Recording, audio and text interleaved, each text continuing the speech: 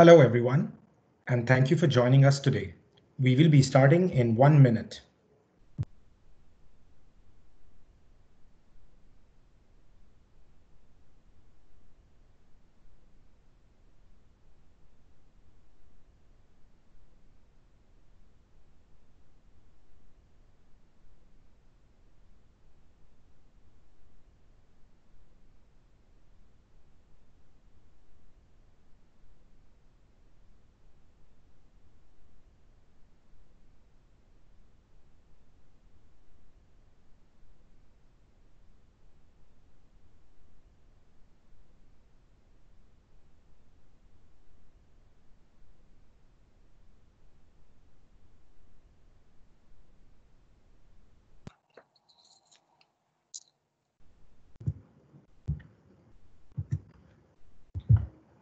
Hello, everyone.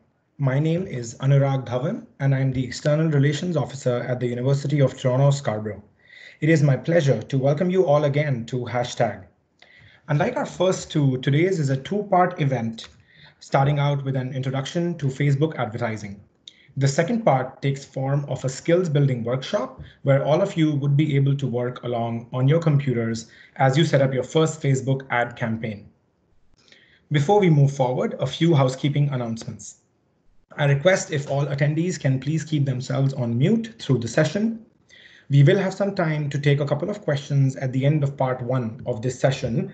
So if you could please drop your questions in chat. We are also recording this session and the recording would be mailed out to all attendees. Moderating alongside me today, I'm happy to welcome Amelia Helpard, Vice President Operations for TMG, the marketing group at UTSC. Amelia would be moderating the workshop for us. Amelia is a fourth-year student in the MIB program. Her past experience has been in strategy and marketing. And earlier in 2020, she returned from Sydney, Australia after completing a work term and a study abroad term. Thank you, Amelia, for joining us. And now to introduce our special guest for today, Denis Melnik. Denis is a UTSC management grad and presently the Director of Performance Advertising at Abacus Agency. He has 10 years of digital marketing and growth hacking experience. His strength lies in sharp analytical skills and granular knowledge of Facebook, Instagram, email marketing, and mobile-first creative strategy. Denis has contributed in areas of content production, customer journey development, value proposition, design, and brand building. He has worked with clients across a variety of industries, successfully handling media campaigns with quarterly paid social acquisition budgets up to $700,000 Canadian.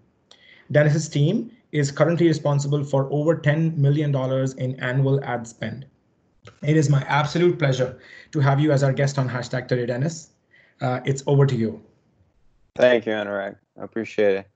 Hello, everyone. Thanks for coming today and wanting to spend your Friday afternoon with me. I know it's somewhere around the finals time, I'm assuming.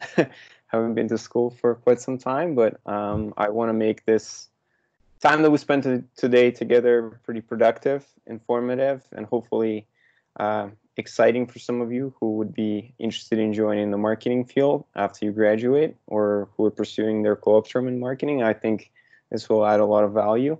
So with no further ado, let's get into it.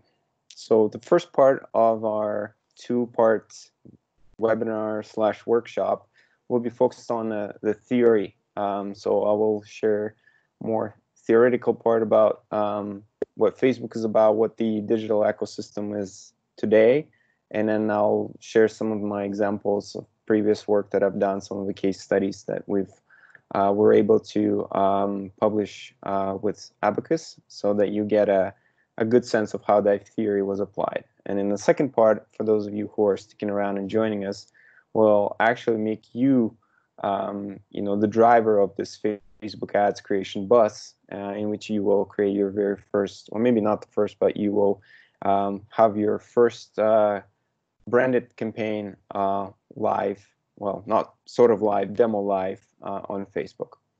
Anurag did a very good introduction of who I am, so I don't think I have much more to add to it. He added an extra year to my experience, which in fact I only count from 2011 when I graduated from our co-op program and I joined one of the first Facebook performance agencies in the world, pretty much. It was called Ad Parlor. That was in 2011. So since that year and that date, I've been working primarily on paid social and digital marketing. Today, I'm running this workshop in a new role. I've just been promoted to Director of Performance Marketing at Abacus Agency. I'm also a Blueprint Certified Professional, which is a professional certification that Facebook offers. It's not an easy one to get. You actually need to study, and you actually need to have a bit of experience running ads on Facebook in order to pass it. I hold 2 certifications for Facebook in that regard, a media planner and a media buyer. So I think I'm pretty proud of that. And then overall, for the last year, I've managed somewhere around 4 million in Facebook ad spend for clients that range between different verticals and different objectives. But some of the most notable ones that some of you living in Toronto might know about is grocery gateways, food, grocery delivery service by Longos. Toronto Raptors, we've handled some business with them, promoting their Score a Slice Pizza campaign for Pizza Partnership. I've also helped Travel Zoo, a well-known brand in the travel vertical, get more subscriptions and more subscribers to their newsletter service.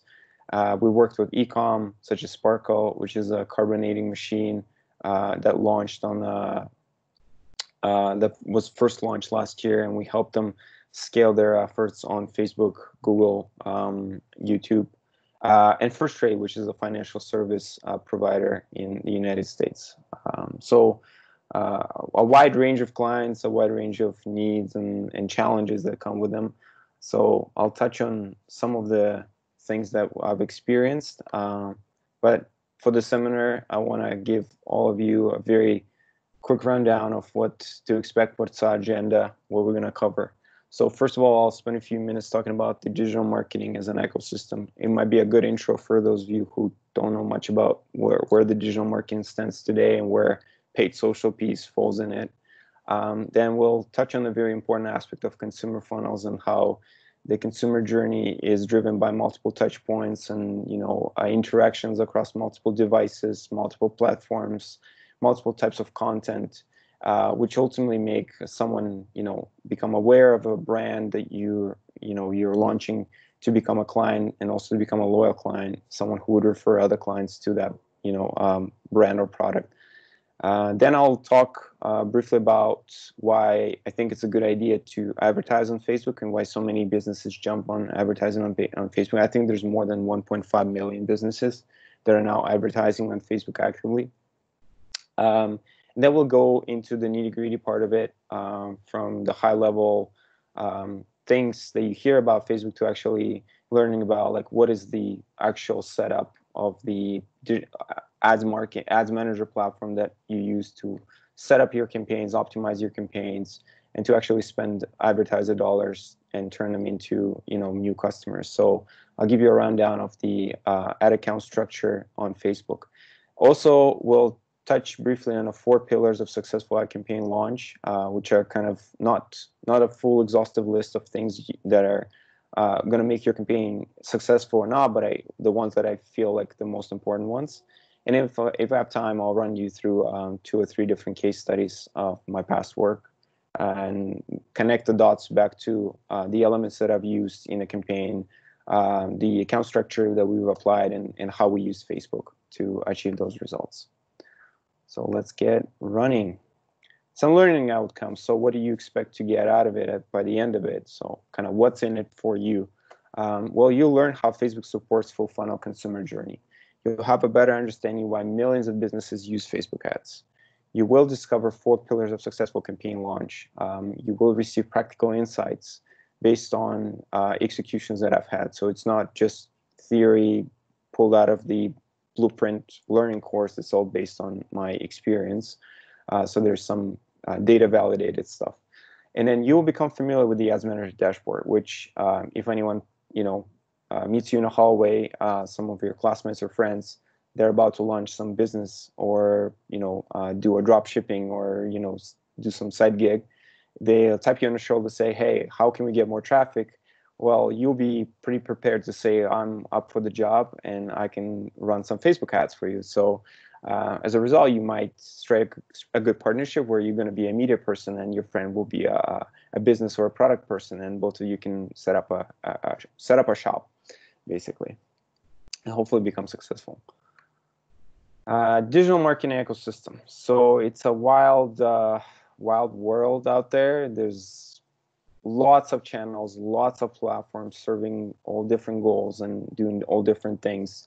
I think this little graphic doesn't even represent the full size and scope of different platforms that they are right now, and some of them are used to promote, some of them used to do paid activations, others are for content marketing, others are blogs, the others are video assets, the others are mobile first platforms. And so it's a very large ecosystem that exists today that is supposed to serve different groups of individuals with different types of content, with different media buying models, because some of them support models where you can go and pay for clicks. The others are supporting models where you pay for impressions, for just showing your ads. Others support models where you pay for completed conversion events, so affiliate models that exist there where you pay for a sign up or a completed sale, and you don't pay for anyone who doesn't perform those actions.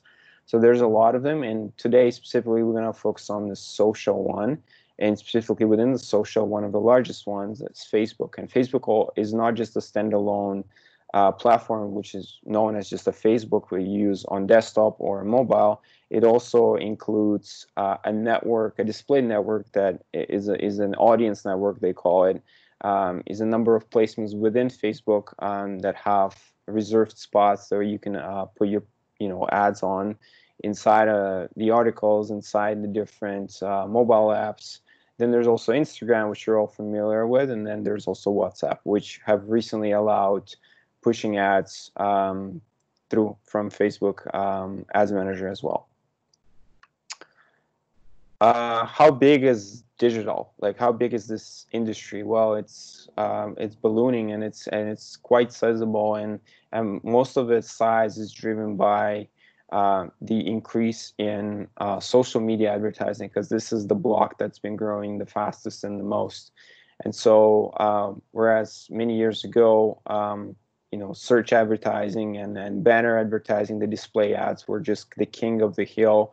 But then in 2011, Facebook introduced its, advertising platform and started expanding.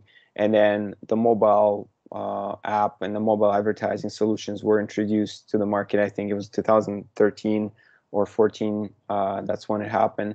And from that point on, everything kind of flipped upside down, and social has become the demand generator of all platforms. And so now most of the businesses, when they think of trying things out and getting in front of the clients first before they turn on Google search ads or run display banners stuff or do programmatic ads, they always go to social because of the things we're going to talk a bit later. But basically, social is huge and it's growing. The important aspect of why social has gained so much traction in recent years, and why so many businesses are putting millions of and billions of dollars on the platform, is the fact that social is very good at generating awareness and consideration. So it's a great demand generation platform. Everyone in the universe goes through a funnel. So some of our brands first want to get in front of us. They want to create an awareness and exposure for what they offer, and they try to appeal to us, through different styles of advertising, different messages. But at the start, they try to go really broad and trying to show their, show their brand and show their product to many people that not a lot of them might become the buyers. But in order to create a funnel, they need to start with a very broad entry group first. So they need to appeal to a wide selection of audiences. From that point on, some people will drop off and the others will, express interest. They'll click on the ads, they'll watch the video to all 100% of it, whether it's 30 seconds or 60 seconds. And then they'll start, poking around on the website. They start, reading reviews. They start seeing other videos that these brand has put up on their website, on Instagram. And that means that people are now in the consideration stage. So they may not be ready to convert and buy or sign up, but they're definitely, something has definitely piqued their interest. And so now they're flying in the consideration zone. And then after that, if the brand is good enough at persuading and offering the solution that the people are interested in or solving a specific problem, then they might be able to convert some of those people. And therefore, you're going to create a funnel that has a lot of people at the awareness, less people in consideration, and a fewer converted clients that will then enter to additional stages of the funnel, which is creating a loyalty, repeat purchases, and referral, which is advocacy. So that if, for example, you look at any of the purchases you've made or any of the brands you love, for example, Apple, you probably have been sold on their ads first somewhere. You've seen their advertising, you've seen their billboards in the cities. You love what they're putting on TV or maybe on mobile, and then you entered into a store, you looked at their products, you spoke to I think they're called like Genius Consultants or something like that. And then you finally saved enough of money, or you waited for for Christmas to arrive, and since you asked Santa to bring you the new iPad, you got the new iPad. So you converted, you became an owner of this new product, and so you're a customer now. But then you started showing it to your friends, and you start using it maybe at school, and so the loyalty was built. And then after that, you maybe bought some other additional products, and therefore you went through a full marketing funnel. And why Facebook is so great and why so many people turn to it is that it has the tools and features to create a full funnel marketing experience. And the one important aspect that plays to it is that we all love going to social networks, and we use mobile phones throughout the day. I think my phone records about 5.5 hours of screen time for me on average, and I'm not the heaviest mobile user in the world. And out of those 5.5 hours per day, I think a good hour and a half or so are spent on Facebook, Instagram, YouTube, Twitter. And so those minutes are valuable because they're valuable for the advertisers. And that means that an advertiser can get at least an hour of screen time, an opportunity to show their ads and connect to the consumers around the world on these apps. So why advertise on Facebook? So like what makes it so great? There's a few things that I think the most important from like the business standpoint is that it has a bit of predictability as far as it gives you all the necessary tools to create a robust research and media plan. So it's got a lot of tools to assist you with that. You can go in and look at specific audiences. You can do an audience insight, use the audience insight tool to create some framework around who you want to target, where those people live, what are they interested in, where their jobs are, what their affinities are to other brands that or other things that you're trying to promote to them. And so forecasting and ability to get a good sense of how big of a size of an audience I'm talking about is very important for businesses and for marketers.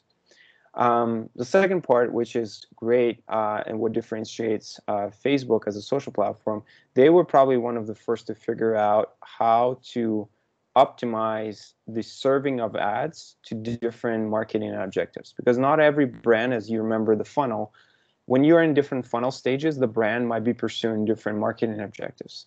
When they want to get people exposed to the broadest amount of people exposed to their brand messaging, like a high level messaging, such as like Apple is cool, just like general brand messaging. Like Apple is for cool. It stands for coolness. It's got like, the modern products. It's got like sleek products. So this is a upper funnel messaging. And so they can go to Facebook and say, well, I'm willing to pay X amount of dollars just to get my ads exposed to the right people.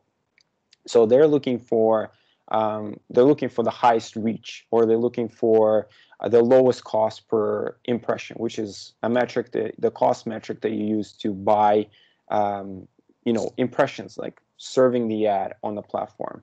And so in that stage of the funnel, which is awareness, you can define that objective on Facebook and say, I want to reach the right people that are going to pay attention to my message.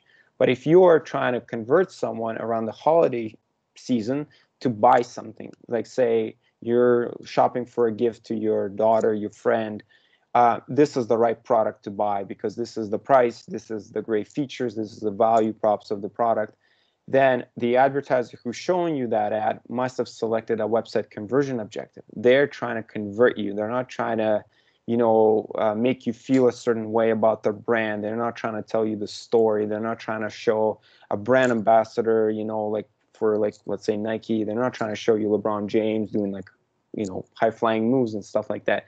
They actually want to get the right product in front of you with the right price and, give you the right incentive. Maybe it's an offer code, or maybe it's a discount, it's something else. So on Facebook, you can select different marketing objectives, and I'll show you what those are, what how those objectives are available, and what the difference between them. But this is a very important one. The third one is measurement, which is a very, another huge topic to address in digital and marketing in general, is like understanding the incrementality. The incrementality meaning that if you were to show an ad to one person, what is the likelihood of them buying because of the ad? How do you measure it? Well, you do a randomized scientific test. You measure the response from people who were exposed to the ads versus people who were not exposed to the ads. So you can do that on Facebook. Facebook has great measurement tools. Not only that they measure the actual impact of an ad being served to a person, they measure clicks, they measure impressions, they measure website visits, they measure how many people from clicking the ad added a product to a cart, or how many people who clicked on the ad, added a product to a cart, also bought it, and what is the value of the product they purchased, from that ad.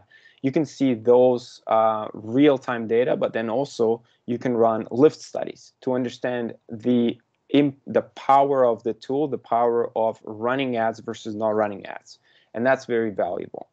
And then finally, there's 2.2 billion users on Facebook right now. Meaning that if you have a product that is built for scale, it's scalable, it's a subscription service, for example, it's highly scalable, it can go across territories and across countries and continents, then Facebook is the right tool for you to scale the efforts around the world, because you can target with your ads, you can target people anywhere in the world as long as they have access to the internet and they have access to the Facebook app. You can find those type of segments and types of people living in any other country or multiple countries. Therefore, there's a huge potential with scalability. There's a huge potential with making your ads look, localized and served in a local language. Therefore, transferring the wins from one market to the other could be done like that in a snap of a finger. By the way, I want to pause because I don't see everyone. I don't see the video. I want to ask Amelia, are there any questions? Are people following along? Is the speed okay? I think that we're all good for now, Dennis. Thank you. Yeah, no questions yet. Okay, awesome. And also, if you can check me on time as well, how am I running fast, slow? Are we tracking along well? You're at 12:22, so I think it should be okay. Okay, we're halfway through, so perfect. Yeah.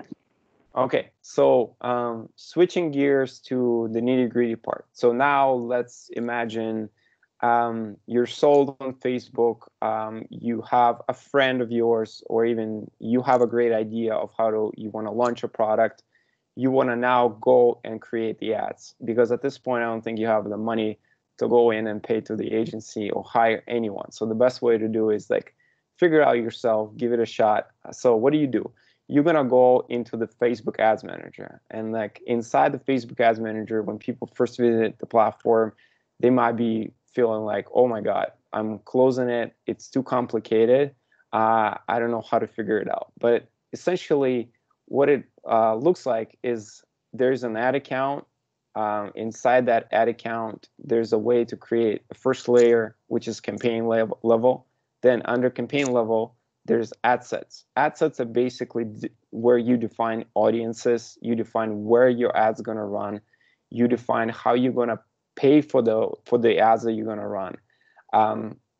And then on the last layer, which is like pillar number 3, is ads, where you actually define your creative. What are you going to show? What format it is, video, carousel, static visuals, dynamic ads, different types of ad formats. This is where you define them. And so here's a very basic hierarchy of things. What you need to know is the ad account contains a lot of the admin features. The admin features such as Facebook Pixel. The Facebook Pixel is what allows you to track those conversions that happen beyond people's clicking on the ads. If people leave the Facebook ecosystem and they go to an app, a mobile app, or they go to a website, they need to be tracked. The further actions need to be tracked. What did they do on the website? Do they click on any buttons? Do they visit certain pages? Do they add a product to a cart? Do they add a credit card as a payment method? Do they make a final purchase on the website? So Facebook Pixel allows to track all of these events and then tie them back to your Facebook ads. So inside your Facebook Ads Manager, you'll be able to see and optimize your ad performance to get you more of the actions you need. The ad account also stores your payment method. It stores the library of your videos and images. And ad account also is linked to the Facebook and Instagram pages of the business on behalf of which you're showing the ads. Okay, so for very simple sort of hierarchy: campaigns, ad sets, and ads. Pillars of successful campaign setup.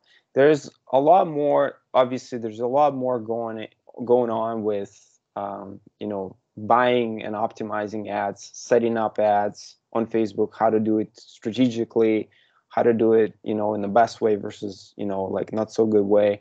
But I wanted to give you my view of what I feel like are 4 core pillars that also have multiple legs underneath them, but I just want to focus on the 4 core pillars of a successful campaign setup. So first and foremost is asking yourself, what is my objective? What am I trying to achieve? Which is kind of tied to conversion optimization. So it's, what is my desired outcome that I want to tell Facebook to give me more of, and what am I paying for, right? So you can define your campaign objectives, as I mentioned before, all tying to awareness, consideration, and conversion. And Facebook actually set it up that way. So they have objectives that support awareness stage, so objectives that support consideration stage, and objectives that support conversion stage. So first and foremost, you need to maybe take a piece of paper and say, well, I'm brand new, I'm just starting. My goal is to get as many people interested in my product, right? Or if you're enough people already know about my product, I want to start getting them, moving along the funnel, starting to consider my product. What are my best objectives that I want to tell Facebook to do? And some of the examples of the consideration objectives could be, well, I want to run more traffic to my website because my website, might be a good representation of, it does a good job of selling the value of a product. It does a good job of connecting to the consumers that I want. So I want to optimize my ads to drive more traffic to the website. The other one could be video views. Well, let's say you created a good video that basically explains the benefits of using the product. It shows the a product in demo. It shows the different demographics of people that are using your product. And then you say, well, if more people watch this video to its completion, then I think they will start considering my product more. So you can optimize toward a video view objective that is under consideration. And if you're in a conversion stage, you say, well, I've already built enough awareness and I already know a lot of people went to my website, they already browsed around. A lot of them have viewed my video, they already know what I'm about.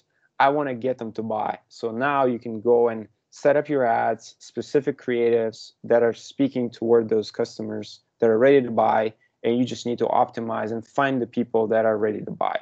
So conversion optimization is the first thing that kind of links to the objectives that you want to have. The second one is targeting, right? We're moving from campaign level. On a campaign level, you define objectives. We're moving toward the ad set level where you define your targeting pillars. There's lots of ways. You can define by demo, by geo. You can define by different interests. You can define people by custom audiences, which is either a list of your existing customers you can upload to Facebook and match it with a pool of users that are available on Facebook. You can actually find the right people that you actually want and show the ad specifically to them. And then you can also create what's so-called lookalike audiences. It's an audience that looks similar to a starting custom audience. So if you have a group of visitors to your website, you can use that segment as a custom audience and create a lookalike audience. So it's going to be an expanded. It's almost like a group of people on steroids. So you put a small one, and then you say, well, supersize that list. Turn it into a 1% match or 2% match inside my country. So an audience size of, let's say, 10,000 people who visited your website, you can easily create a 1 million size list off of that 10,000 user list by using a lookalike feature. That's your targeting pillars. That's where you're gonna do most of the work figuring out who to show your ads to, who are the best people, what age groups they're in, what education level they have, what is the family composition, what is the income that they should have in order to buy my product, what they should be interested in, or what kind of custom audience I should be targeting. Then you're going into the creative side, which is the ads level. And that's where most of the brands spending most of their time figuring out what to show for the mobile first world. So what is my mobile first creatives going to look like on social? Because showing a TV ad that is horizontal, that is long, that has a message, back-loaded versus front-loaded, where it kind of tells you what brand it is at the very end versus at the very first frame. That is the challenge that most of the performance advertisers are having today. And that's where, a lot of the social influencers are winning, because they're, creating brand experience or communication experiences with the right creative that is appealing to the younger group, that is faster, catchier. It's more, also more true to the game, kind of like a true game thing, which is being in, not disrupting the experiences that people have on social, because the reason why they come there is probably not to discover the ads. It's not to buy the products for the most part, but it's just to connect with people, share the experiences, have conversations, find out something new, entertain themselves. And so figuring out how your creatives fit into the conversations without disrupting them and actually excite people to take the next step, or to buy your product, that is the biggest challenge. So the biggest challenge I think today is in the creative part. But finally is the measurement, where even more advertisers are doing it wrong. They're not measuring their efforts properly. A lot of them are not putting the pixel on the website, meaning they don't know anything that's happening beyond the click. A lot of them are not measuring the incrementality factor, which is like they don't even understand how Facebook is contributing to additional sales, or is it even driving additional sales? What would happen if you turn off all of your social ads? What would happen to your sales? What would happen to your subscriptions? What would happen to your, reach outs for any of the businesses that are like, just generating the leads? For example, like accounting firms or, financial firms, or, people who are setting up like financial, accounts and stuff like that. So what would happen if paid social it's not there, versus what happens when they do activate those ads? What is the incrementality level? And so the measurement part is also the big compartment. It's a big opportunity for, new strategically minded people to kind of get their teeth in, because it's a very important aspect. And for the creative people, I would say the creative world on social is also very challenging, very new. It's always changing. So if you're thinking of entering the digital space, I would highly recommend you kind of tap into one or the other, is like the creative part and the measurement part, because with the measurement part comes like all the strategic thinking, and then with the creative part comes all of the targeting pillars in the demographical insights and behavior and psychology of humans. So it's it could be a very interesting and challenging career. Oh, okay, yeah. So this is what I was referring to. On this slide, basically, it shows what types of advertising objectives you can choose, and this is the very first step that you have to go through on Facebook when you set up the ads. So awareness has brand awareness objective, reach objective. Consideration supports traffic to the website. You can pay for engagement. You can pay for app installs. You can pay for video views. You can do campaigns that are focused on lead generation, which is collecting personal data of people who might be interested in your services. And you can also drive engagement through messages. So it's Facebook Messenger. This is where the Facebook Messenger platform plays the key role. And in the conversion, you can do straight up conversions, which is optimizing for any events that are tracked by via Facebook Pixel. You can do catalog sales if you set up a catalog for your shop, and then you can promote multiple products from the catalog, doing it dynamically. And then there's also a store traffic objective for those offline businesses that want to advertise digitally. This is what the preview of the ad set experience. So on the ad set level, when we select and customize who we want to target, where a potential client's gonna live, what they're gonna look like as far as the demographic goes, what's their age, gender, language, and then there's additional detail targeting pillars that we can activate, and we can stack them on top. We can do an and combination or an or combination. And from those, there's a list of demographics. There's a long list of 100+ interests, and there's a few behavioral targeting features that you can enable. And the big part, again, just to highlight how important it is, everything kind of should be driven by videos in today's world. So regardless of the type of objective you pursue, regardless of the type of audience you're selecting, when you get to the ad creation stage on Facebook, you should be thinking two things: mobile first creative and video first creative. So those are the two main things to keep in mind as those two play out differently. So mobile first creative, meaning you're creating for vertical world first, and then video assets is like you're creating video animations versus static assets.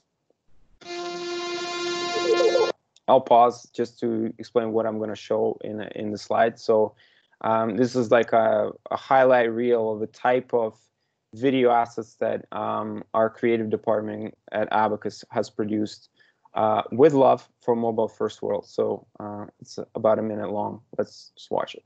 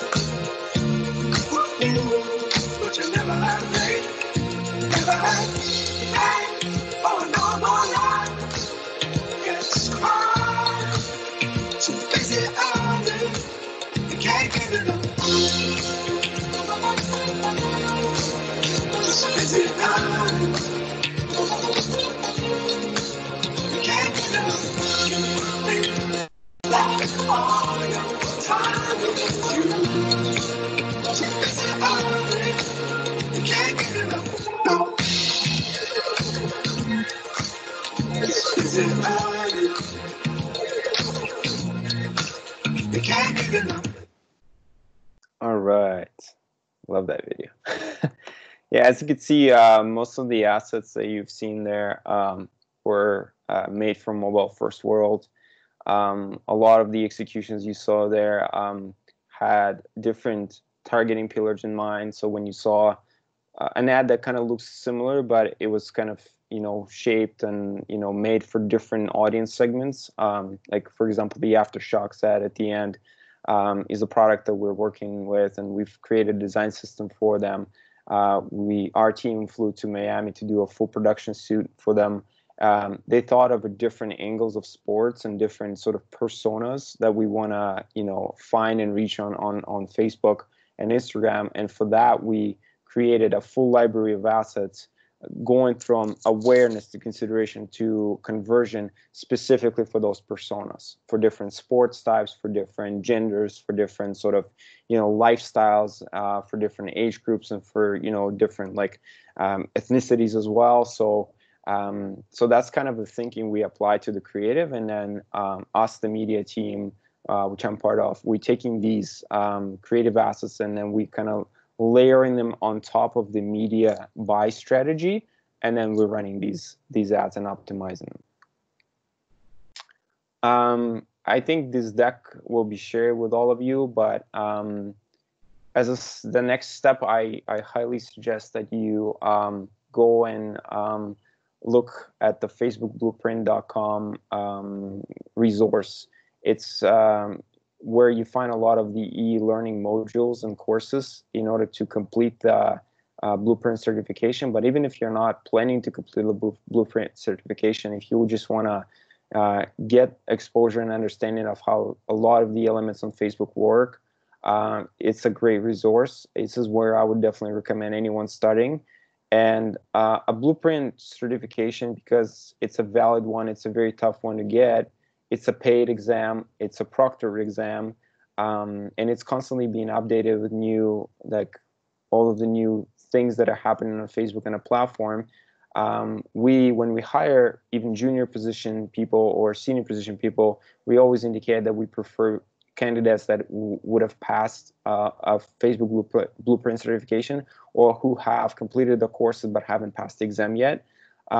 Because it's just kind of you know, a proof that you at least fundamentally understand what Facebook stands for, and how you can do marketing on Facebook. What are the key fundamental things that work there versus things that don't work? And so if you are going to be entering the digital marketing space, I highly recommend you pay attention to Facebook Blueprint. Maybe get certified before you even start looking for a job, because it will definitely make you stand out from the candidates. The fourth piece that I was talking about is measurement.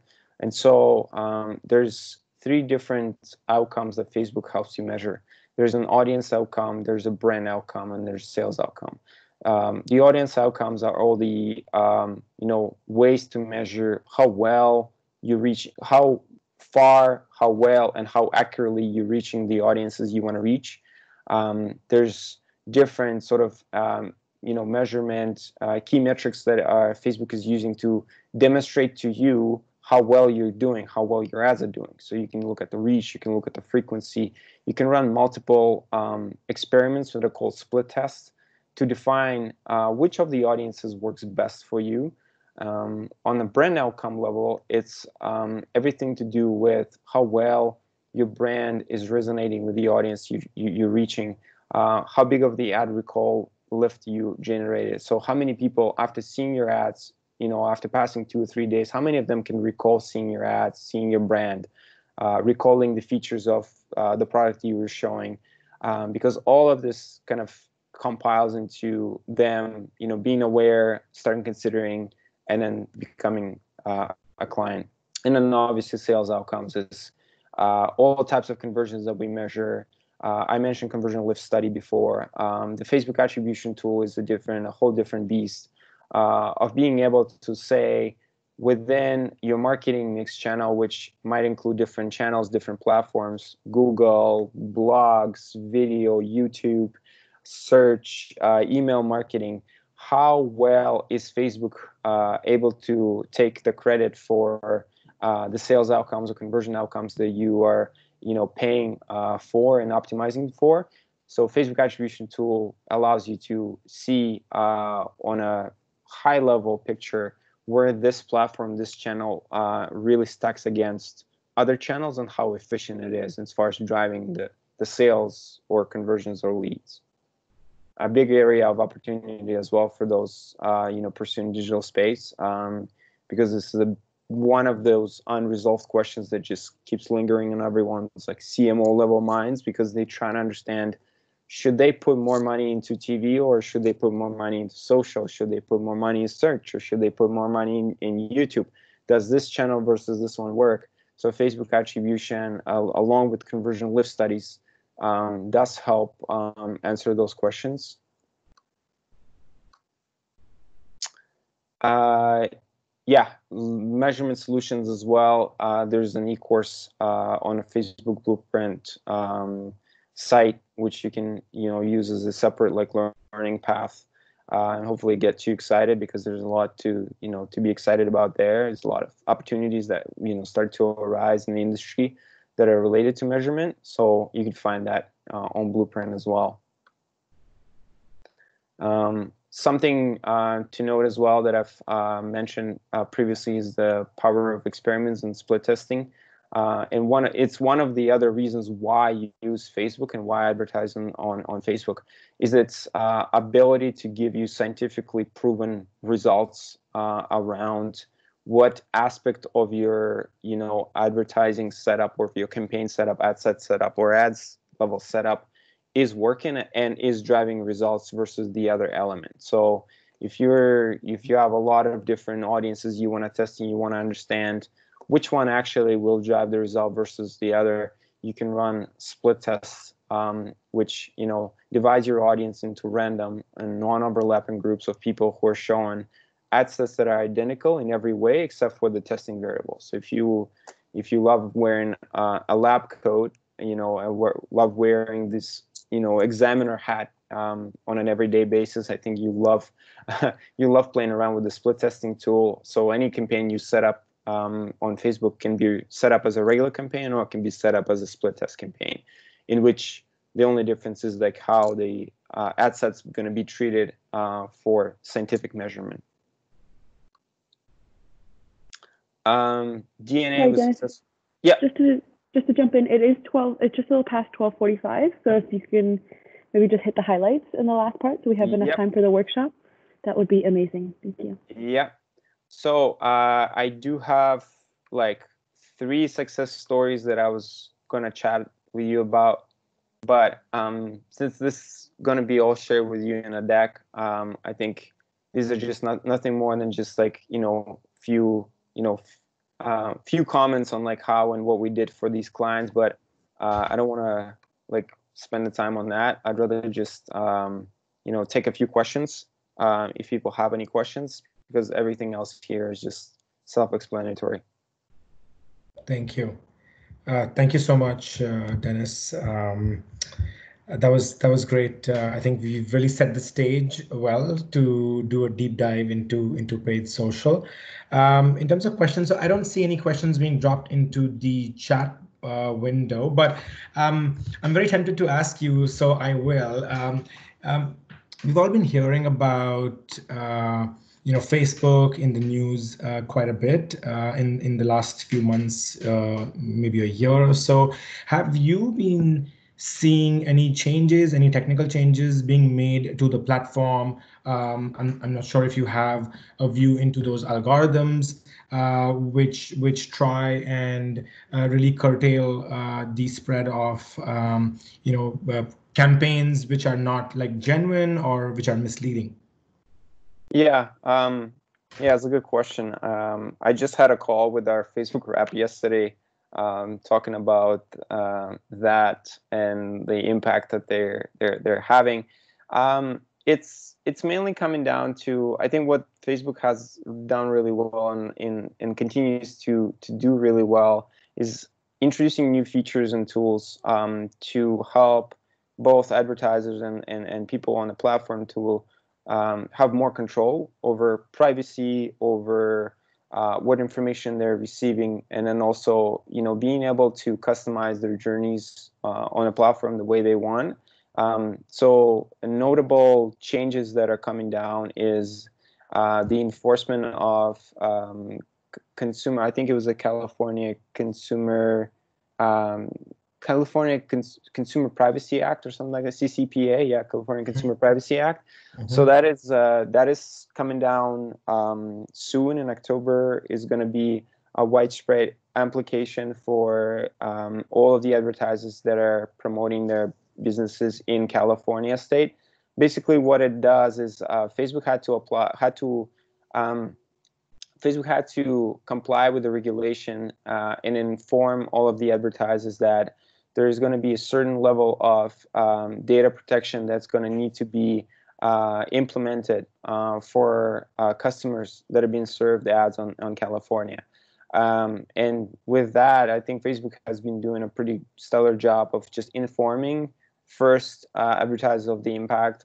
B is giving them the tools to address those things. And there's another big one that is coming down the line, which is going to be called Conversion API, which is a whole new way to it's going to be a whole new way to measure the results of Facebook ads on websites and on browsers, because now it relies on the technology that drops a cookie on your browser when the page loads, and then it passes down the information to Facebook. Well, in 2022, I think the impact is going to be that 80%, one of the largest browsers, I think, is going to be Chrome. That's not going to allow up to 80% of that data to be passed back to Facebook. So they have to be addressing it fast and bold, and so they are. And it's just a matter of them complying to a lot of the rules. But then on the advertiser level, I think there's no immediate impact. There's no a really immediate impact on what's going on. It's just, again, it's just building awareness of how consumers and customers now have a bit more power as far as what information they share, and just be prepared for that. Right. Thank you, Denis. There is one question. I think we will just take one question and then we'll move on to the workshop. So Charles is asking, when starting out on cold audiences, do you always go for conversions, or do you use other objectives like traffic, engagement, and so on? So yeah. For example, if you're selling a product, will you always go for conversions? Is it possible to get better results starting from another objective other than conversions? Yeah, it's a very good question. Because it's one of those most important fundamental questions, because a lot of the YouTube, Facebook gurus and Instagram gurus, when they pitch you the magic way of how they set up their ads and on Facebook, they always say, well, if you want to sell your product, go and start your ads cold, optimizing toward a purchase event, which is you select that purchase pixel that triggers when somebody buys it, and you just tell Facebook, I want purchases right off the gate. What I've noticed and what I've seen, Facebook needs to learn. It's an AI technology, so you need to feed enough data. And one of those golden rules that they have is, in order for Facebook to exit the learning stage and give you better results at lower cost, is it needs to collect at least 50 critical conversions in one ad set in 7 days. So if you think about it, if you're just starting and you say I want a purchaser, Facebook knows what type of purchasers that exist in its universe, but it just doesn't know what the purchasers that are going to be fit for your brand, for your product. I would not advise starting on, especially if it's a brand new campaign, it's a new brand, new product. You have to compile the audiences first. You need to warm up the pixel. I call it warm up the pixel. So you need to feed the data that is shallow data first, then go into consideration data, which is your add to cart events, people, going to the category pages of those products, or visiting product pages in general. And then only after that you optimize to purchases. Once you've gathered enough visits to the site, views of the videos, you can retarget them. You built enough pipeline of ads to carts. Now you can start retargeting, optimizing to purchase. Going off of just, setting up your very first campaign saying I want purchases, I think you're going to burn through a lot of cash before you see a single one. Thank you, Dennis. Thank you for answering that one. So in the interest of time, I think we should move along to the workshop section. We just have about an hour and 5 minutes to kind of conquer that. So it's over to you and Amelia.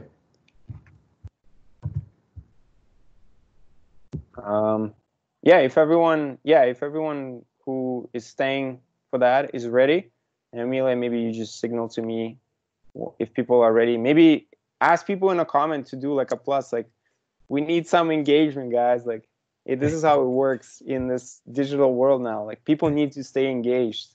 So if you can drop in the comments some kind of a thumb up or plus or one or whatever it is, just indicating that you're ready to go, then we'll start. Okay, we're getting a few people coming in saying that they're ready. So I think that we should be good to go.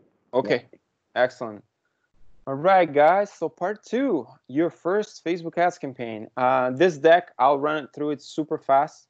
I just want to get you prepared for what's coming, what steps we're going to take, and then we're going to jump into the specific portals, which is Canva, creating your first business manager account, creating a Facebook ads account, creating some of the assets that we're going to use on Facebook in Canva, and then dropping them into Facebook and creating the campaign. So I just want to get the stage set. This is what you should have prepared coming into this part of the workshop. So you should have your Facebook business page set up for whatever wellness business it is. Like, it doesn't even matter, just for the demo purposes. You need to have your Canva account created so you can access it today right away. And you need to have your credit card on hand for ad account creation only. I'll indicate it. There's no risk of putting your credit card on Facebook, and I will gladly show you how to remove it after. You will not be charged a cent or a dime. It's just that we need to have a payment method associated with that ad account so you can go in and actually submit the campaign that we're going to build to Facebook. And then after that, I'm going to show you how to deactivate everything so nothing will be spent. So those 3 things, we need to have everyone ready. What we'll create today: a business manager, Facebook ads account, depending on time, 2 to 3 static assets, 2 video assets for initial ad campaign. And depending on the time, we'll definitely gonna go and create at least 1 campaign, but my goal is to show you how to create 2 different campaigns for 2 different objectives that we just talked about in the previous part of the seminar. In 2 different ways. There's 2 different ways to create campaigns. I want to show you both the guided creation way and then the quick creation way. So we're going to go on a business manager. We're going to create a Facebook ad account. We're going to create a few static assets in Canva. So I'm going to give you this is a demo of what I sort of pre-populated for my business idea, which is obviously a gym. I'm a big fitness fan. So mine is a remote or distant workouts over Zoom, group workouts over Zoom. And I'm going to show you how to create animated assets right in Canva. So these assets, the difference between these ones, they're going to be treated as videos on Facebook and not as statics. And as I said in a previous part of our seminar, this is pretty important. Start with videos first. You can skip that. We're not going to get to all types of animation practices, but I'll share the deck, and so you'll be able to see those. Campaign creation, we're going to jump into the guided one. So we're going to start with the brand awareness, and maybe we can create a consideration stage as well, the traffic type campaign. Reminder, everyone should be familiar with this at this point. Should be familiar with this at this point.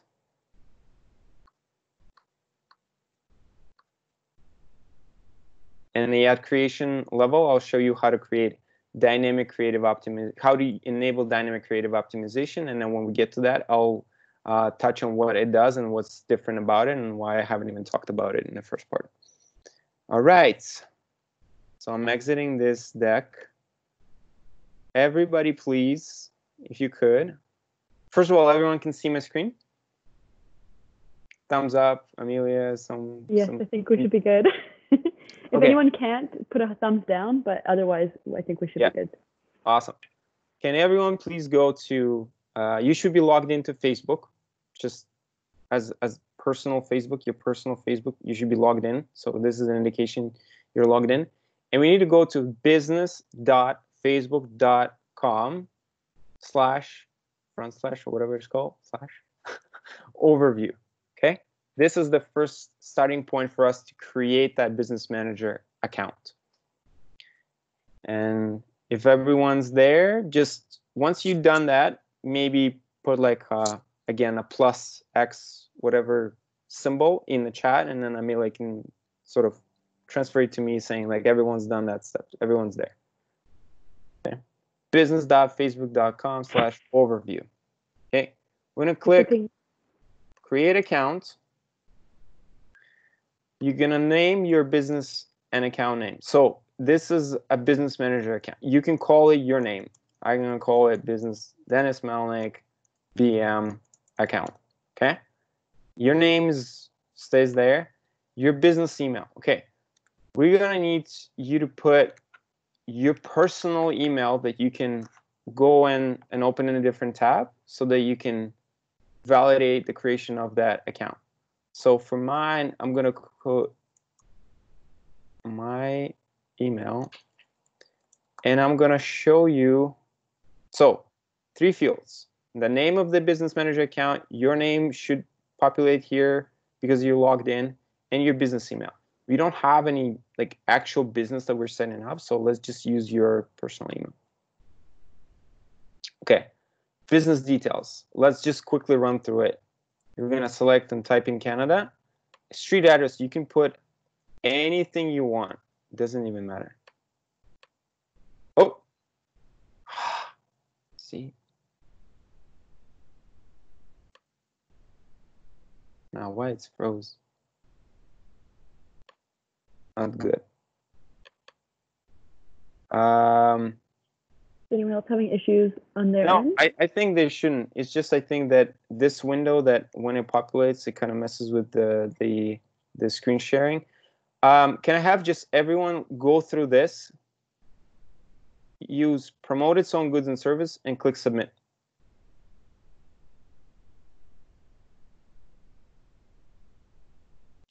And just let me know in the chat when this is done.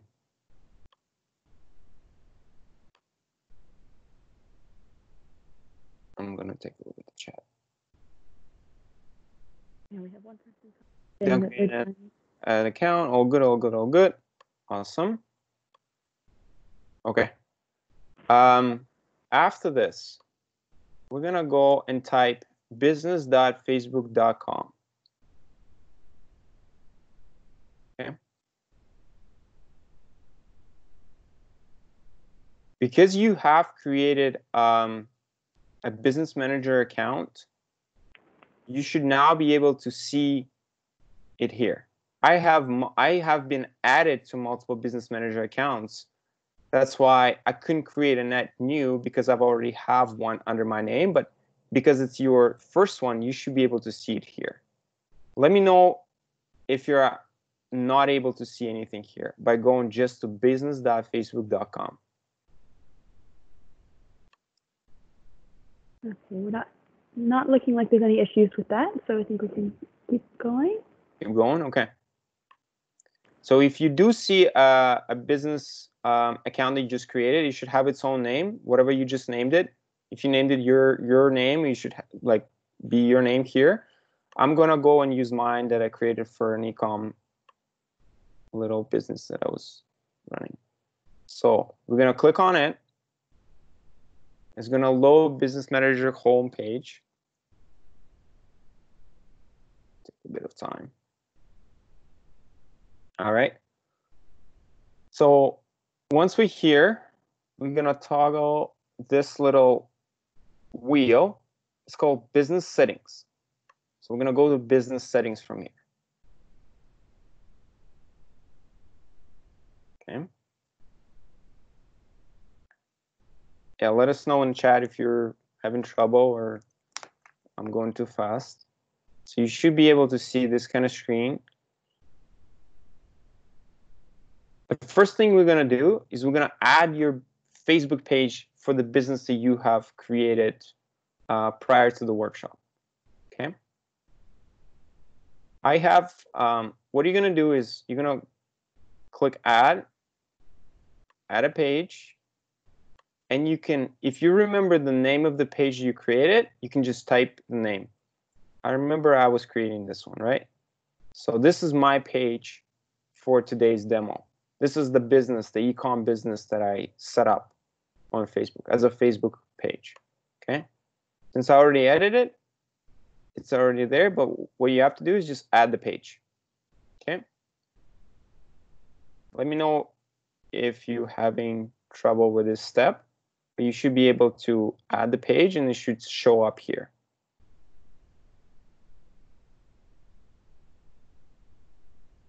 All right. So this is step one. We're adding the Facebook page you created. We're adding it to a business manager account. Okay. And if there is a step along the way that it asks you for different access, just click on and choose manage page. I think it would be one of the steps when you were saying add page. Just say you want to manage your page. You want to get the max amount of access. You want to be an admin and you save it. Okay. Next step is creating. Just really quickly, we have a question. So Kristen, you're asking if we add our own page. Yeah. Correct. Yeah. Yes, you add your own page. The page which you should have created prior to joining today's webinar is one of those requirements. You add your own page. Yeah. So once you've done that, we're going to add accounts. So we need to link our ad account. If you don't have it, yeah. We just have another comment. So Daniel was able to add his own page, but it's pending access request. Is that typical?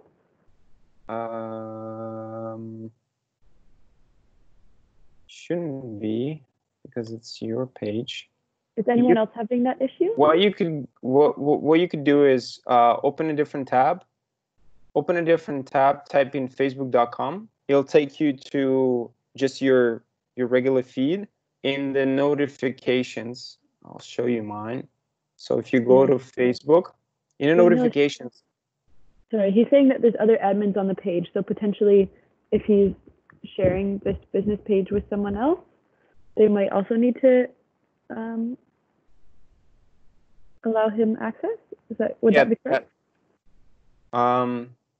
Yeah, that's why I'm saying for the today demo, everyone needed to create their own page, right? Because if you're getting into adding a page that you don't manage, yeah, okay.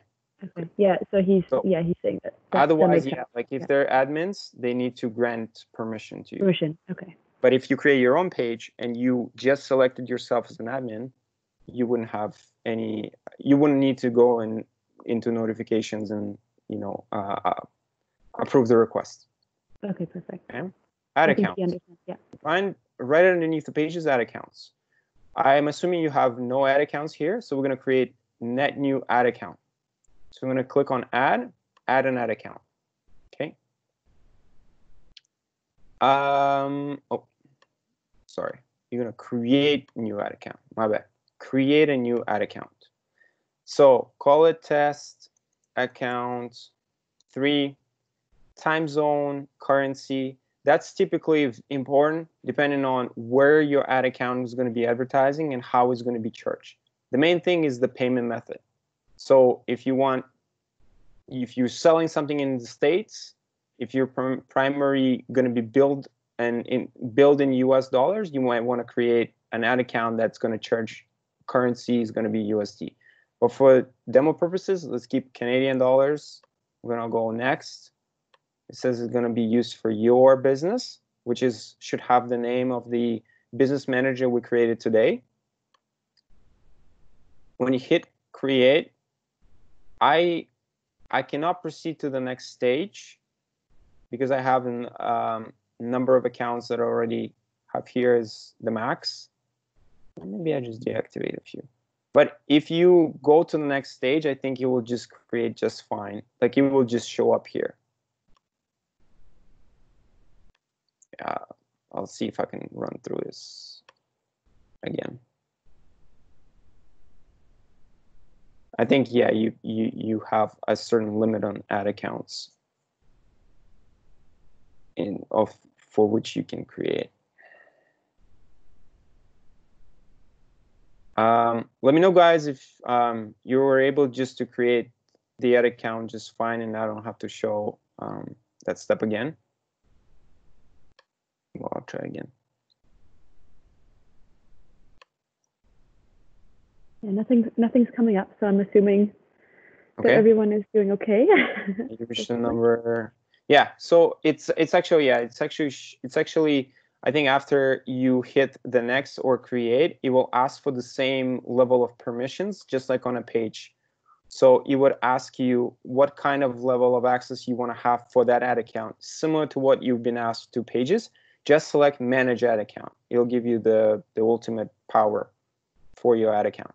And once it's created, once we're here, the next thing we need to do in order to set up the campaigns later is we need to go to view payment methods. Okay, so once again, I was here. That ad account, for example, is the one you created. You'll click on it under, like next to Open Ads Manager, view payment methods. Okay, it'll take us right to this page. And that's where I'll ask all of you just to take 2 minutes just to add a payment method, just so that we could create campaigns, but we wouldn't activate any of the campaigns. And then in the future, you can come to this page, you can just keep it open. After the workshop is done, you can just deactivate the payment method. You can just take out your credit card completely. You won't be charged a dime. Okay, so if you click add payment method from this page, and then you use this to fill out the credit card. Again, nobody's going to see it as you're doing it on your own computer. It's all encrypted. It's stored securely. And then once you just add it, let me know in the chat so we can proceed. I'll give you a few minutes. And if in the meantime, if everyone is super speedy at that, if anyone wants to share what business pages that they've come up with for this workshop, I think we'd all be interested to see what some ideas came up. So if you have an extra second to share that, then we can all see.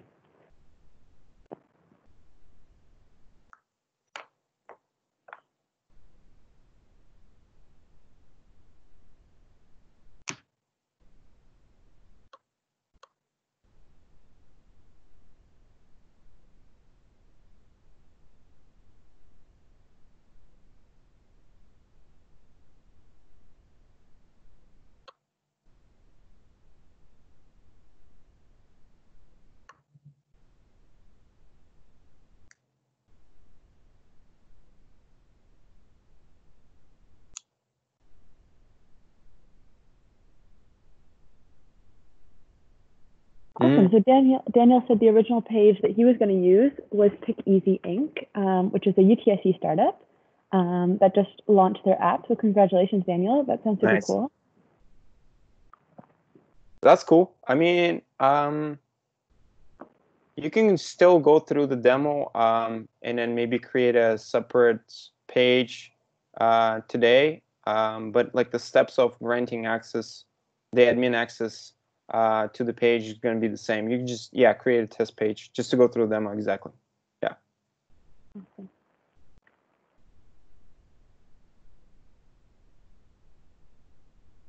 All right, guys, let's another half a minute or so. Just if everyone can just say how are you doing on adding the payment method.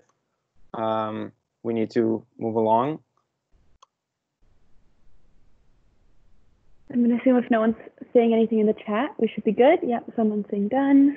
Done? Okay, yeah. All good. Yeah, we should be good to move on. Okay, excellent. So next step is let's click on, in the added account, let's open it in Ads Manager. So navigate to the ad account you just created and click on this button, Open in Ads Manager. It'll open a different tab.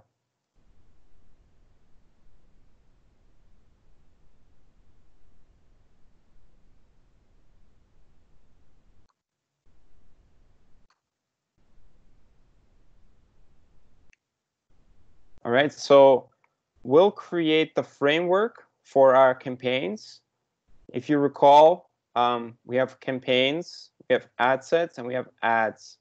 In order to upload a full campaign, you need to have a campaign objective setup, ads with the targeting, with the targeting, the placements, and you need to have the actual creatives. So what we're gonna do is we're first gonna, from here, I think it will look empty on your screen because there are no, and it will say create ad here because it's a fresh new account, nothing has been created. But this is the view of the actual Ads Manager dashboard that I basically work in every day and manage most of the ads every day. In addition, the shortcuts, there's a lot of different shortcuts to different folders and tools. We're going to use the image and videos folder just to upload our assets to, so that we don't have to upload them inside the ads level. We can upload everything when we get to the ads tab and we upload in the ad, or we can upload them to the folder and then they'll just show up in here.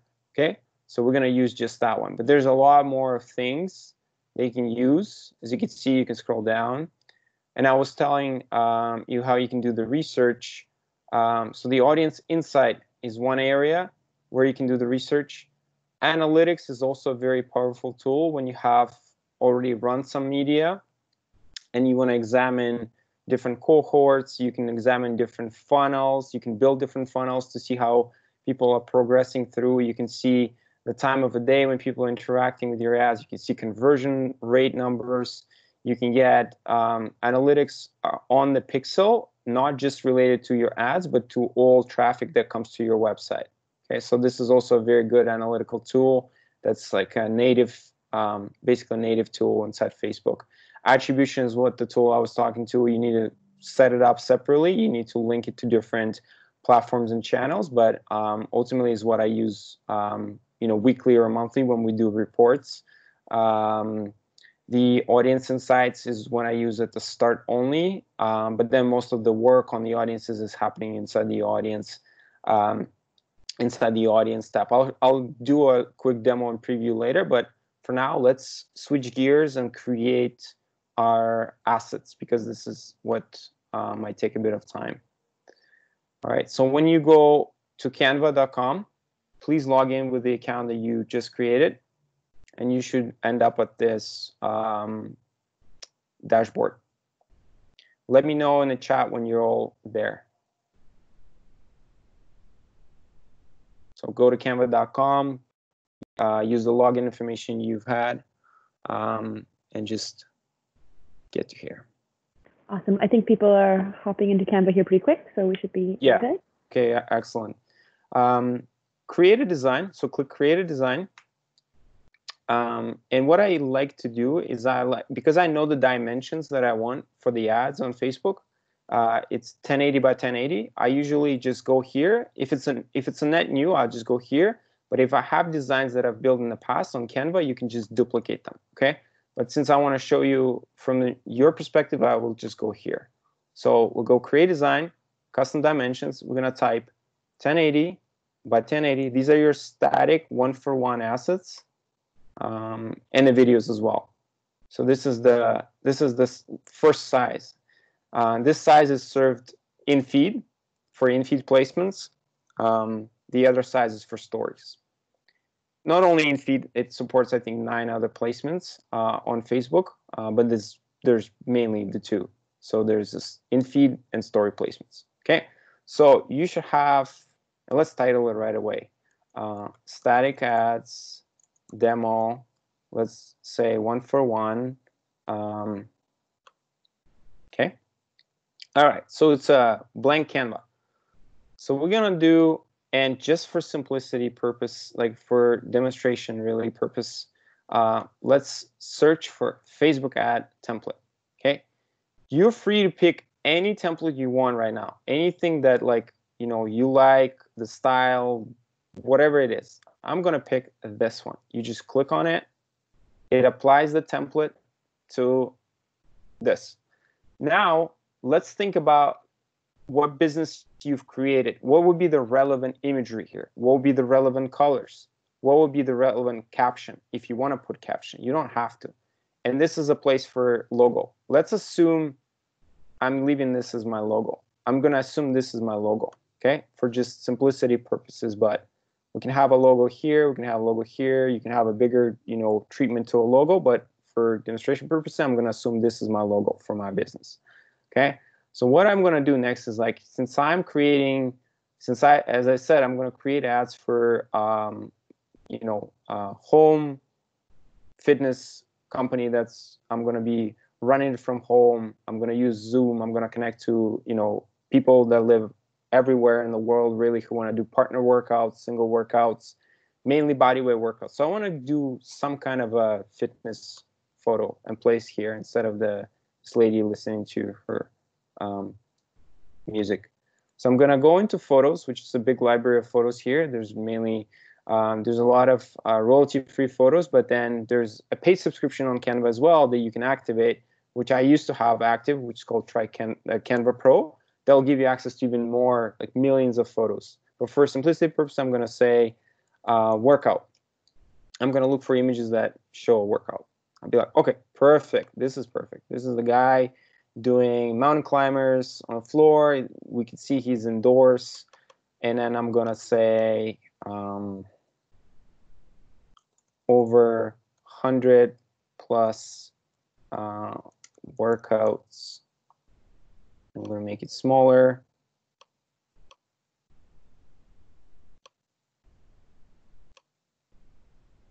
I'm going to do some treatment to the text. A little bit bolder, bigger. I don't like the color of these lines. I'm going to do something in red. If you want to add additional elements, you could. Like if you want to add some elements such as lines, different shapes. Like, I don't know, I'm going to add this shape. Okay. You can play around, well, or we can just customize any of the template you just chose. Use the same color. Okay. All right, so this is my static ad number 1, okay? This shows a specific demographic, like this is probably going to be targeted to males, and I'm going to show this is my value prop, over 100 plus workouts, okay? Obviously, when we run ads, we also have a bit of copy that we can write at the top, and we have headline that we can write at the bottom to make ad more impactful. But I'm happy with this as my ad number 1. You can think of, you know, you can think of whatever message you want to put in here, but make it crisp, make it, you know, small. The rule for static ads on Facebook is that no more than 20% of your space should be covered by text. So you can't have text like this. So this, if you have like a huge text portion, you know, taking more than 20% of your ad space, it's probably going to be either disapproved or going to have limited exposure. Like Facebook doesn't want to have banner ads just showing up in the feed. They want, like, you know, captions to be capped at 20% of the ad. They want the visual to speak for itself. Okay, so I'm happy with this. What I'm going to do is I'm going to click on this. If you created yours, first of all, yeah, in the chat, drop how you feel about your ad if you finished your first one.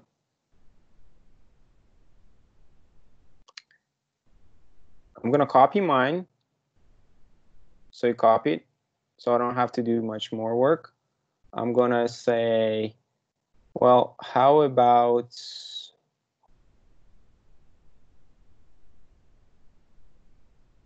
this now?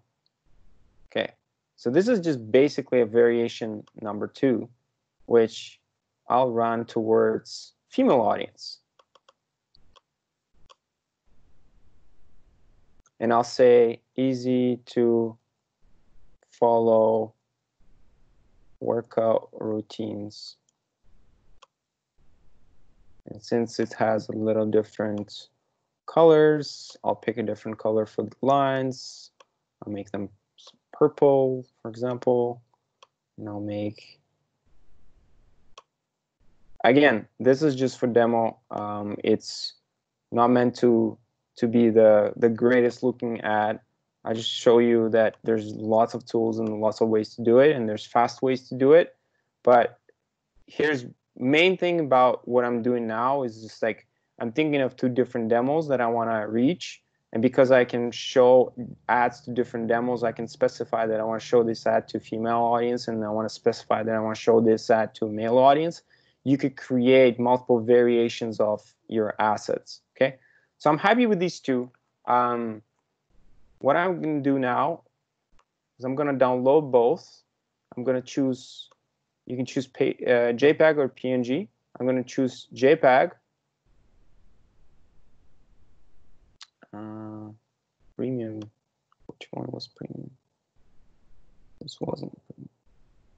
Oh, okay. Logo wise, I'm gonna have to I'm gonna have to put a placeholder instead of the actual image for the logo. If you create your logo, it's gonna be free, but if it's a logo that comes with some of the templates, you need to watch out for the watermark. So this is a placeholder. Okay, so this is simply to say this is where I would have my logo if I were to create the real ad. Okay, that way I can download it for free without paying anything else. Okay, so no paid assets. Okay, so I'm gonna create those 2. I'm gonna download them as statics. PNG or JPEGs will work. And all we need is just 2 types of ads. No, we don't want Canva Pro. If you work and if that's what you do for clients, or you're creating a lot of stuff for your own business, I highly recommend Canva Pro. There's lots of great features, and I've created lots of animations, lots of ads. Okay, the next step we're gonna do, so follow along, is we're not able to resize. We're not able to resize with the free one. I was going to show you how we can turn these into vertical assets, but we're probably going to have to drop that and just look at animations. If you have those 2 assets created, you should see the animate button.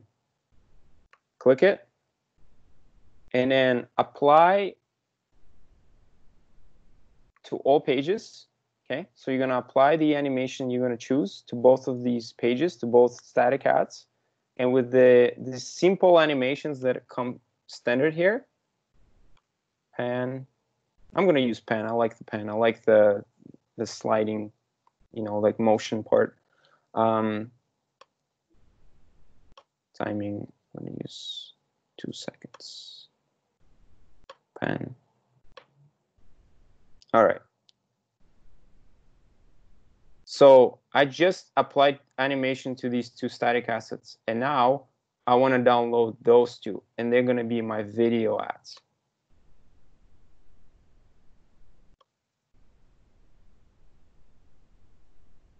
All right.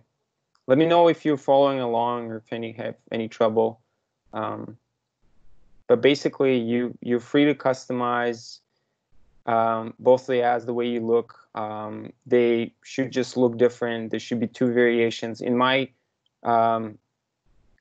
choice, I made variations about the demographics. You can make variations around, value propositions. You can experiment with different colors. You can experiment with different templates. You can experiment with different shapes and forms. So those are the type of experiments you can actually run and validate on Facebook. But for simplicity purposes, obviously, I just want to show you the minimum amount of assets and how they are all going to apply. All right, so we have 2 static ads downloaded, ready to go. We have 2 animated assets downloaded, ready to go. Actually, why is it 1? Sorry, I think it made both. Let me check. I think we have to download them separately. Oh, yeah, they put both in 1. Sorry. Actually, that's okay. But I will download a separate one. Because it applied it to 2 pages, what I needed to do is instead apply animation and save as 2 separate files. Okay, so I'm going to choose page 1. and I'm going to click done. So we will only apply animation to this page, and it will download only one asset, which is my first visual first visual only, without combining the two into a single video. Okay. Sorry about that. I make that mistake all the time. Sometimes I have like 5 to 6 different ads, they all being animated, and then I click download, selecting all of them, and it just gives me one video file instead of 6 different ones. But so if you wanna, if you wanna do it for yours separately, so just download page 1 separate, and then download page 2 with the animation applied separately as well. So it'll be 2 separate files. So at the end, we'll get 2 statics and 2 videos. How's everyone doing? I'm not seeing any issues come up in the chat, so I'm assuming that everyone is doing well, unless anyone wants to share any difficulties that they're having. Man, I'm impressed. UTC student, I'm impressed, guys. Thank you. So impressed. When I run these for like seasoned marketers, like sometimes they struggle. They take too long. They ask so many questions. I'm so glad. We're done here. So we're just going to go back and jump to the ads manager. And I'm hoping you guys are done here, but just keep that page on. I'll show you how to remove the stuff after we're done. So let's just navigate back to the ads manager where we were. And I was telling you, once we create all of our assets, we can either drop them into images and videos, which let's just open it as a separate tab. I'll show you how it's kind of organized and done there. It's fairly simple. It's just a library of all the elements you have that you want to apply to that ad account.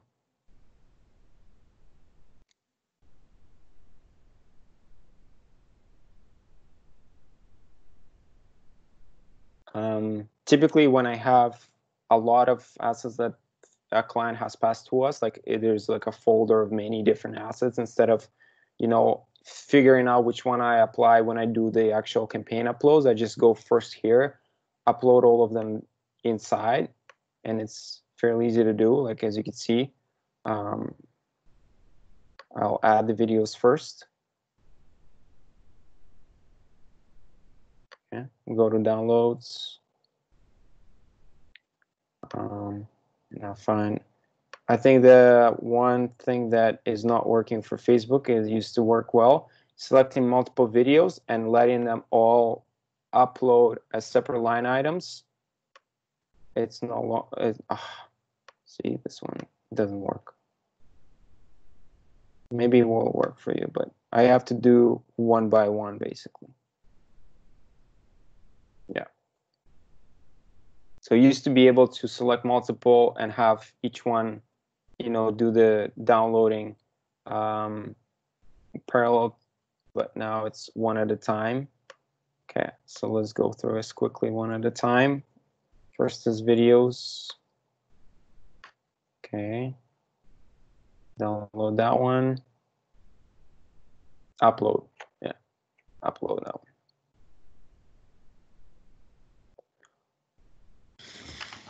All right, should be good here. And since the statics were in archive folder, I'll unarchive first. I'll take these two. With images, it's easier. You just drag and drop them. With videos, it's a bit more slower. So done. So I've uploaded 2 videos, 2 statics. They're all hosted here inside the images and videos. I can just close that one. I'm just going to jump in really quickly, Dennis. We have Caleb is asking where this page is. Oh, sure. So if you could just remind us how you got to this spot. Yeah. So we're in Ads Manager, starting in Ads Manager. There's these 3 lines beside the Ads Manager. Just click on it. It's called Shortcuts. If you don't see this image and video shortcut here, which you might not, because I've used it, maybe it just goes into a shortcut after you use it, go and find it under I don't even know. Maybe. Oh, here. If it's not showing up for you in the shortcuts, it will be under Manage Business, and then I just open it in separate tab. Let me know if it helps. Caleb says he's not seeing the 3 lines. Is that possible? Not sure. What do you? Maybe there is a possibility that the version. Let's see. Maybe Could there's he search for the images and videos, or is that not? No, it will. It would need to be somewhere on the left-hand side. It would need to be like some kind of a menu. Let's see if I'll just opt it into like a newer version. Let me see if it show me. Oh, he sees it now. Sorry. Okay. He does see Yeah. it. So yeah, the other thing is it might look like this, right? It might not look as 3 lines. It might look like the menu because the UI they keep changing it. I was in the old version, and then I just switched to the new one. So I think what I'll see now is more what you guys see. Yeah, should be somewhere in here. Perfect. Yeah. Okay, excellent. So I hope everyone uploaded their assets, and we're ready to get to the campaign creation stage. As you can see in my account, I already have a whole bunch of campaigns that were created that I've run in the past. On a campaign level, it looks all about campaigns, ad sets. Inside is looking like this, which another thing that I'll try to demonstrate to you now is the naming convention, which is very critical if you want to stay organized and if you want to save yourself time on reporting and analyzing and optimizing campaigns. You need to adhere to very strict or some kind of a formalized naming convention.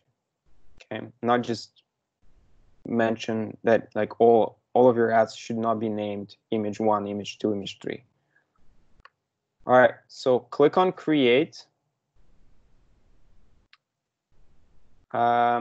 If it put you into a quick creation, start over. Let me know if everyone is in this view. Everyone sees 3 boxes on the left, campaign, ad set, ad, and then it has this view where it starts with marketing objective. Let me know if you're guys on the same page. We have a couple people confirming that they are, so hopefully. All right. If anyone's saying they aren't, then okay. It's a good All sign. right, so we got ourselves a brand new business that we want to launch. And as I talked in the first part of the seminar, it might make sense to, first of all, get a bit of exposure and awareness. For that, we have 2 different objectives we can use. So the reach objectives show your ad to the maximum number of people. And the brand awareness is increasing your brand awareness for your brand by reaching people who are more likely to be interested in it. With the brand awareness, you have an ad recall lift percentage that comes as a standard metric that you're going to be able to see, examine, and report on, and obviously optimize towards. So I suggest we create our first bucket of campaigns with brand awareness in mind. Okay. Once you click on brand awareness, it puts you into this setup field, which is naming. Okay, so as I said, naming conventions are pretty important. The way I do it is your brand, then type of campaign, brand awareness, objective. You can even spell it out, brand awareness objective. Next thing I do is we're gonna enable campaign budget optimization, which is a feature that allows Facebook to optimize your budget that you select, whether it's daily or lifetime budget, across multiple ad sets that are going to be hosted inside a campaign.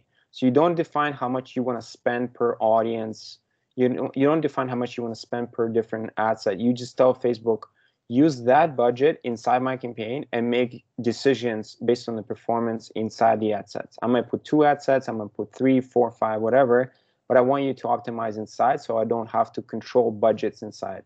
So I usually say CBO to indicate that it's a CBO type campaign. So all the features I'm enabling and like creating, I try to communicate in the naming. So I'm going to set it as daily 25, and I also have a lifetime cap of, let's say, 100. So don't worry, you don't have to follow this now. You don't even have to call any, like, you can just simply say test, because you're just creating a test campaign. You're not going to activate anything.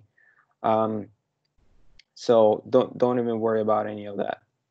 We're going to hit, so it's a daily. We're going to optimize it on the lowest cost, which is my preferred method of bid strategy.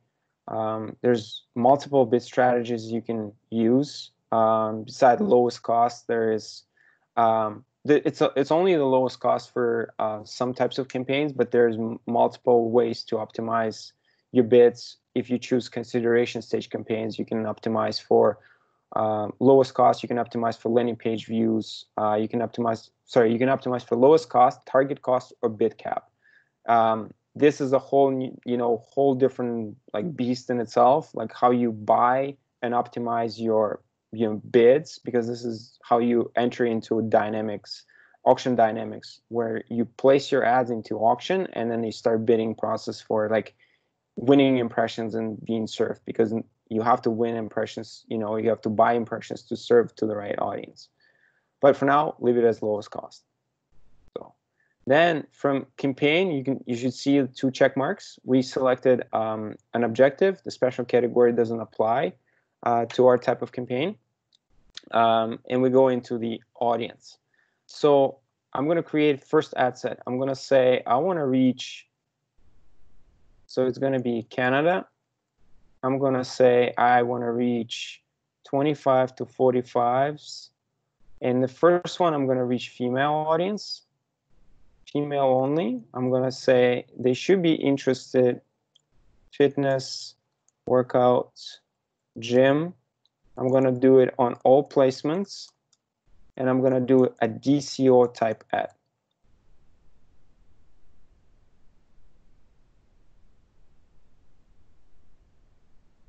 If I can. Doesn't look like I can. So, sorry, no DCO for this one. For traffic, we're going to do DCO. We're going to get to the audience side. So if I want to, basically I know in my head who I want to target. That's why I spelled it in a name.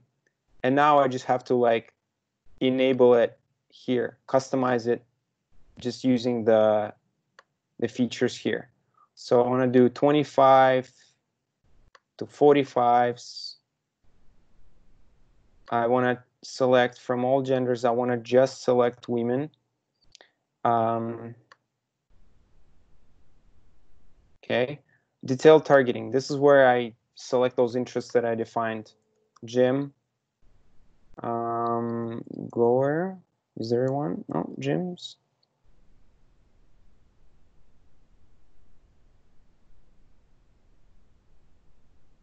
And then there's, by each interest, you can see the type of size that goes along with it. So I'll do the Gymshark. I'll do fitness. Physical fitness is the largest. I do women fitness. This is too small. Some of them you just have to eyeball. Like nothing with women fitness is large enough, so I can look at suggestions. Lululemon, physical exercise. Okay, sounds about right. The other thing to keep in mind is my potential reach combined. When you select detailed targeting, you tell Facebook, I want, if you select multiple in who match without exclusion and narrowing, you say, I want people who match Gymshark or Lululemon or physical fitness. If you want to narrow it, if you want to say, well, I want people who are also and combination, you're going to click on narrow. For now, I just want the broadest one because I'm creating awareness. I said I want to do all placements, which is the recommended one. I'm going to optimize for ad recall lift. So I'm going to optimize my ads to give me the highest ad recall lift. Okay, I'm going to click next. And I'm going to jump into ad section. So this is where we basically identify what creatives we're going to run. Okay. So for this one, let's put video ad, brand awareness. Let's do top funnel copy. And I usually indicate driving to, landing page X. Well, X would be replaced with my actual. In the identity, you would select your own page that you created. So this is step 1. So what Facebook page will show the ads from, like on behalf of which page? So this is my page, test page for UTSC. I mean, obviously, like you would go and customize the page, so the look of the page is nice and on brand. But for now, this is what it is. In addition, if you had an Instagram account going, you would have connected it in the business manager settings, where we created that account, where we connected our page, where you give admin rights to different people. You would have also connected your Instagram ad account. For now, we're just going to simply fall on our Facebook page. Create an ad. We're going to use single image or video for that. Let's clear if anything shows up here for you. I'm going to add media. I'm going to add video.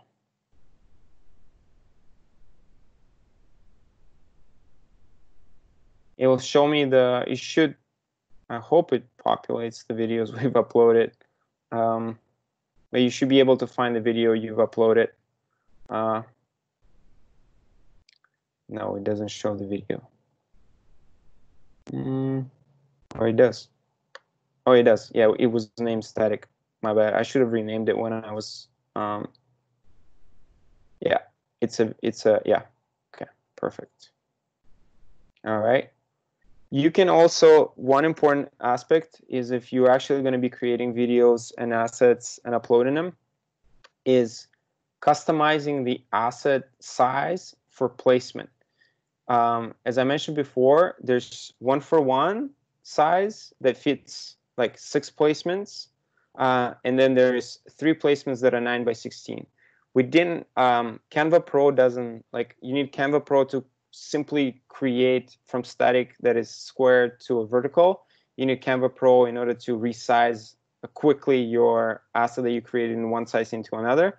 But if you were to go and just create a 1080 by 1920 size image in the same content, but just resize it, then you would upload it here. Like you would have said, I want to edit a placement. You would click here, and then you would have uploaded a different size video that will only apply to story placement.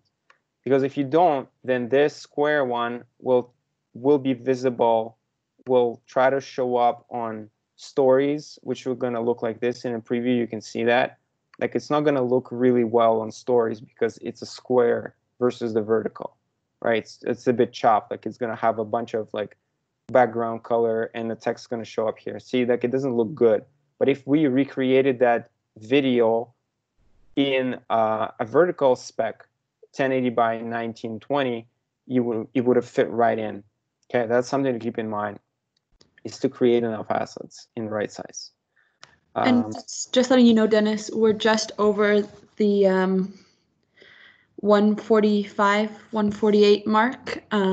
So we want to make sure we have a few questions, time for that at the end as well. Excellent. So I'm just gonna run through like the very last portion of it, because essentially once we finish creating this with putting some copy, which some copy will go here, a headline, bold headline goes here. So copywriting is a totally different beast as well. There's different ways to write copy for different stages of your funnel, for awareness, for consideration and conversion. I don't want to spend time on that right now, but and then for the website, I'll just use Nike. I mean, if it was my website, I would have just routed there, but for now, just to get the actual ad published, I would just use Nike. And since it's an awareness ad, I might just say my call to action might be learn more. There's a lot of different call to actions to choose from, but typically when you're like create an awareness. You just want to say, you know, maybe learn more, listen now, see menu if you're promoting something from the food. But like, that's essentially what the ad will look like, with some copy going here, some copy going above the ad in newsfeed. So copy goes here and the headline goes here. Your display URL will go here for your website and the CTA button. So if a user clicks on the video or on the button, they will be taken to this website, okay? So this is how my ad will look like. We don't have a pixel to track activity beyond the click, but if we did have a pixel, we would enable it and it would show me additional events that are happening on the website, okay? So we're finalizing this ad. We're gonna finalize the publish. It will basically create our first campaign containing one ad set, containing one ad, okay? And here it is. One important thing before we move on. Once it publishes, I'm gonna have to ask you all to make your where is it? Yeah, to make this campaign inactive, okay? Deactivate it. Because if you keep it active in an account that has spending limit, it might run that ad. It might actually run and spend the money, whatever the money you set up. But just deactivate it, make sure it's gray, and once we're all done, once the seminar is done, you can just delete it by just like clicking right next to it and then hovering over and deleting. You can delete that campaign. But what's inside is, this is the campaign we created. This is the ad set we have, who it targets, what placements we chose, what interest it has, what demographics it has. And inside that ad set, there's one ad. Okay. We don't have the time to create additional campaign or do additional ad sets, but you would imagine me basically duplicating this ad set that I just made. I would just duplicate that, create a one that looks exactly like that, but would just target male. And when I created that ad set for male, I would just go on an ads level and swapped out the creative that I have with a female, training, and put the male in their training. Okay, this would be the difference, the only difference between the two ad sets. And of course, you can have multiple creatives per ad set. I can populate that one with a static ad as well. And therefore, this is how you basically build the setup of your campaign, multiple ad sets, and even more ads inside of it. All right. I think that's pretty much it then, because I want to leave some time for questions and want to wrap it up. Perfect. Thank you, Denis. So we have at least one question right now in the chat. If there's any others, please make sure that you are writing them down. But the question was if you had any advice for someone starting a new business and how they might use Facebook ads in that situation. Well, my advice, I guess my advice would be is just first is like understand, do a bit of research, first is like do a research on, who you want to target, who is your audience, do a bit of prep work on when you're going to run ads, where you're going to run, what landing pages you're going to use, what website pages you're going to use, what they're going to say, are they mobile friendly, are they mobile optimized, do they run fast on mobile? Before you basically run ads, there's a whole lot of things you need to check off to be, not to be like, make sure you're going to succeed. You never know if you're going to succeed, but just to put you in a position of, a likelihood of success when you run ads. Because when you run ads, it's the actual money. And people who are, let's say, coming from an ad that, lands on the mobile experience that is clunky, that has bad imagery, that has no videos, that doesn't explain, doesn't sell anything, they're going to leave. And you just paid for that person. So before you activate paid anything, find enough, ways to maybe do organic, promote content, build content first, build quality content, build nice looking website, build nice looking, Facebook page, populate images for Instagram, videos, do some testimonials, beef it up before you activate and turn paid campaigns. Because with paid, it's going to take time, it's going to take a bit of patience, and it's going to take a bit of money. So you just need to plan ahead before you activate paid. But don't just jump into starting ads when you have so many different things not in order. Awesome. I think that's really helpful advice. Kristen is asking if the ad campaign creation process is the same on Instagram. I believe that it is, but you can confirm. Yeah, it will be the same. If you want to run ads specifically on Instagram, when we were in the ad set stage, when I selected all placements and it says recommended, there's another one you can say, you can select specific placements. So if you want, it will show up in, it will give you mobile placements and desktop, and there's going to be check marks. So you can select Instagram only if you want to. Another question from Caleb was about what you might recommend for someone starting to start a photography or videography business and using Facebook ads. I don't know if you have experience there, but. Well, I think first is like portfolio, right? Like your visual identity. I think a lot of photographers and videographers, what they kind of don't do well is like they're positioning, like they don't have a position, they don't have like a brand, they just put photos of the clients, right? But you need positioning, you need to brand yourself in a certain way. You need, and then I think Instagram is your vehicle, really. Stories is your vehicle. Like Facebook, not so much maybe, but Instagram for sure. And you can set up a shop, so you can have packages, the digital packages of photography offered right on Instagram via shops. And it's a new feature that just enabled for small businesses. So Google Facebook Shops, and you can get started there. I think we're going to have one last question. So from Violet, she's asking, for those looking to develop more digital marketing skills, what other resources, other than what you've already shared in terms of Facebook Blueprint, might you recommend? I would suggest you you follow us on you follow Abacus on LinkedIn. We do a lot of masterclasses that provide a ton of value. I would suggest you follow a few people on LinkedIn that post some good stuff and good tips.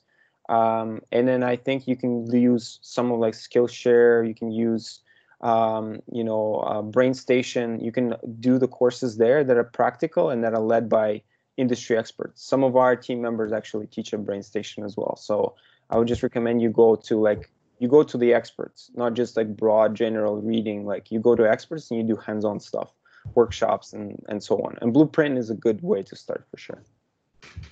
Awesome. I think that might be all the time that we have for questions. So I just wanted to say a huge thank you to you, Denis, not only for putting all of this together, but also taking the time out of your Friday afternoon to be here with us. I think it's fair to say that we're all leaving this workshop a little more digital marketing savvy and hopefully be able to put some of these skills to use in the near future. So again, thank you for sharing your experience, inviting us into the world of Facebook marketing and answering all of our questions. So I'd like to pass it back to Anurag for his closing words. Wow, what an amazing afternoon, Denis. Thank you so much for doing this for us and for spending such a big part of your day, with all of us. A big thank you to Amelia and to TMG as well for their continued collaboration on hashtag, and to our audience, of course. I hope all of you who attended found your time well spent. See you at our next hashtag event, and have a great day, all of you. Thank you. Yeah, and I think one last thing is like my details will be shared. So any of you have any specific questions, anything I didn't have time for, like reach out to me. I'll either direct you to some kind of resource, or I can just help you out personally. So don't hesitate. Thank you, Denis. Thank you so much. We're looking for junior paid social manager as well. So if you have skills, not after this workshop, but if you have the skills, then please apply. Awesome. Thank you. Have a great day, everyone. I appreciate everyone's Bye, time. Denis. Thank you. Thank you.